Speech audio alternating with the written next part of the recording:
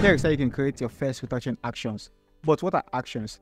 Actions are basically a series of commands inside of Photoshop that makes editing faster and saves you a ton of time. A focus separation is one of the most important actions for skill retouching, and that is why today I want to show you how you can create your first non-destructive focus separation action.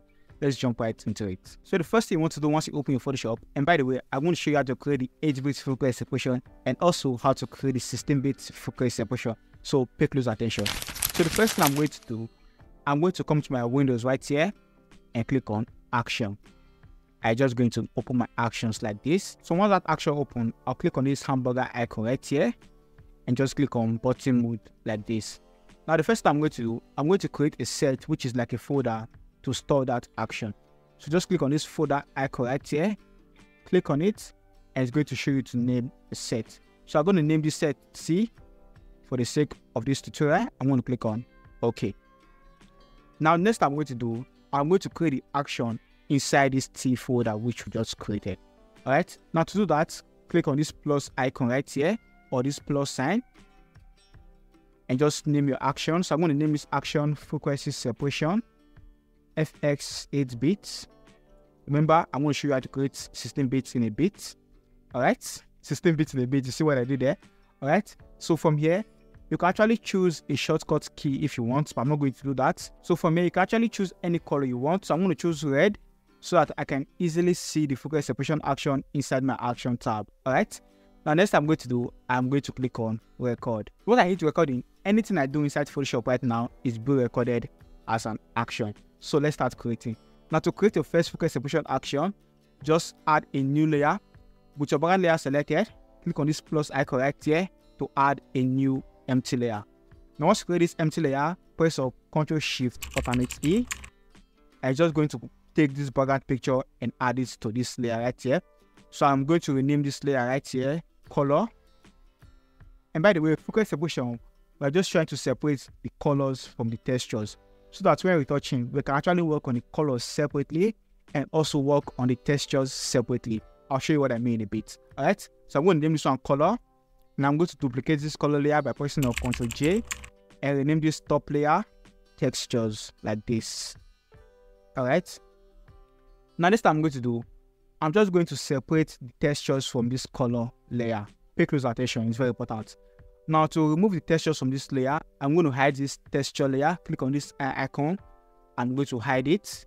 Now after that, come to your filter, come to your blur, and come to Gaussian blur like this. Now from here, you can actually add any Gaussian blur radius you want. It doesn't really matter because I'm going to show you a way where you can actually see this command every time you want to do it, and you can actually put any radius blur you want. So for now, let's just leave it as 10 and I'm going to click on OK. And inside your action, once you do that Gaussian blur, pay close attention, it's very important. Once you do that, just come to the action which you are creating, and with this Gaussian blur layer right here, just select this box right here. So just check this box so that it's going to pause and you can actually put the blur radius you want later when playing the action. So it's very important. If you don't check this one, it's just going to use the blur radius you use for all your image. But if you check this, you have the opportunity or the chance to actually change it later.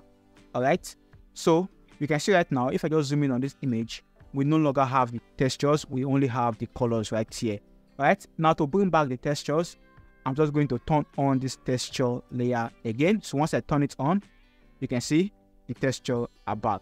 So this down layer consists of the color, while this up layer consists of the textures. Alright, now next thing I'm going to do, I'm going to remove the colors from the texture layer. Alright, so I'm going to select this texture layer. With the texture layer selected, I'm going to come to image and I'm going to come to apply image. And from here, what I'm going to do, I'm going to change the blend mode from normal to subtract because we are removing the colors from the texture. So put it in subtract. Now from here, come to the layer. You can see right now, since we want to subtract the color from this layer, just select the color right here because the color is what we want to subtract. So once I select color, the color layer will be selected. Now from here, since this is an 8-bit focus separation, just change the scale to 2 and change the offset to 128. Now 128 gives us 50% gray. Make sure your layer is your color. your channel is on RGB, your blending mode is on subtract, your offset is on 128, and your scale is on 2. And just click on OK. Alright, now from here, you can see we no longer have colors on the image, we have only the textures on the image. We've successfully subtracted the colors from the texture layer. Okay, now next what I'm going to do, I'm just going to change the blend mode from normal to linear light. And remember, everything I'm doing right now is being recorded as an action. Don't forget that. Alright, so once I change to linear light, you can see the image is looking as if we didn't do anything. Now next thing I'm going to do, I'm going to duplicate this texture layer by pressing on Ctrl J. Once I duplicate it, you can see right now the textures are looking too much. I'm going to clip it to this texture layer. So I'm going to hold alternate until this clipping mask icon show and just clip the texture copy to the texture layer like this. Okay, now change the blend mode of this texture copy from linear light to normal. You can see the image is back to normal again. Now, since we want to create a non-destructive frequency separation, I'm going to come back to this color layer. With this color layer selected, I'm going to add a new empty layer like this. And this empty layer is where we are going to be using the mixer brush tool to brush non-destructively, so that if we make any mistake, we can actually erase it instead of deleting the whole frequency separation and starting all over again. Alright, so I'm just going to rename this layer one brush here layer or brush. So this is what we are going to be brushing on with our mixer brush tool. And right now, I'm just going to group the whole layer. With this texture layer selected, hold shift and click on the color layer. I'm just going to select all of them and just press Ctrl G to group, or Command G if you're using a Mac, and just rename this group frequency separation 8 bits and click on OK. Now after that, we are done creating this action. So just come back to this action I was creating and just click on this stop icon right here. So click on stop and that's all. So next what I'm going to do, come back to your hamburger icon again, click on it and click on button mode. So if I scroll the way down, so this frequency separation 8 bits is the one we just created, this last action right here. So if I just delete this action and play that action, it will automatically create that action for us. So let's play it. Frequency separation 8 bits, like so. And from here, it's going to show you to put the Gaussian blur radius you want. So I'm going to put a radius of about 10 for this image and click on OK. I'm just going to play that action for us. So it has played that action. So if I just open it, you can see we have it here. So this is how you can create frequency separation 8-bit. Now let me show you how you can create the 16-bit frequency separation action. Pay close attention, it's quite different from the 8-bit. Alright, so come back to your windows again, click on actions, click on this hamburger icon, click on button mode. Now, since we already created the set earlier, just click on this plus icon and let me just rename this one frequency separation 16-bit. And also, let's change the set to T, which we created earlier, and let's use green as the color and click on record. Now, I'm just going to create a new empty layer. Press your Ctrl Shift Alternate E. Now, what I do is I just brought this background layer to this empty layer. Alright, now I'm going to rename this layer color, duplicate it by pressing on Ctrl J, and rename this one texture. Alright, now let's subtract the texture from the color layer. Click on this icon right here to hide the texture. Come to your filter, come to your blur, and click on Gaussian blur. With your color layer selected, let's use 12 and click on OK. Right after that, this part is very important. Just click on this place right here, check this box so that you can actually go back and change the Gaussian blur radius if you want. Now after that, just turn on this high texture layer.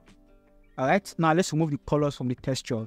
Click on texture layer, come to image, and click on apply image. Now this is where 16-bit actually comes in place. Now the way you do 16-bit frequency separation is actually different from the way you do 8-bit frequency separation. So just pay close attention. What I'm going to do from here, change the layer to color. Alright, channel is on RGB. For the blending mode, instead of using subtract, we are going to use add. Okay, so click on add. Once you click on add, just click on this invert right here to invert it like so. Okay, now just leave the scale at 2 and just click on OK. So that's for 16-bit frequency separation. That's the only difference.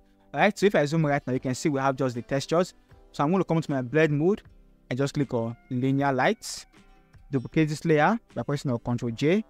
Clip it to the texture layer like this. And change the blend mode of the texture copy to normal.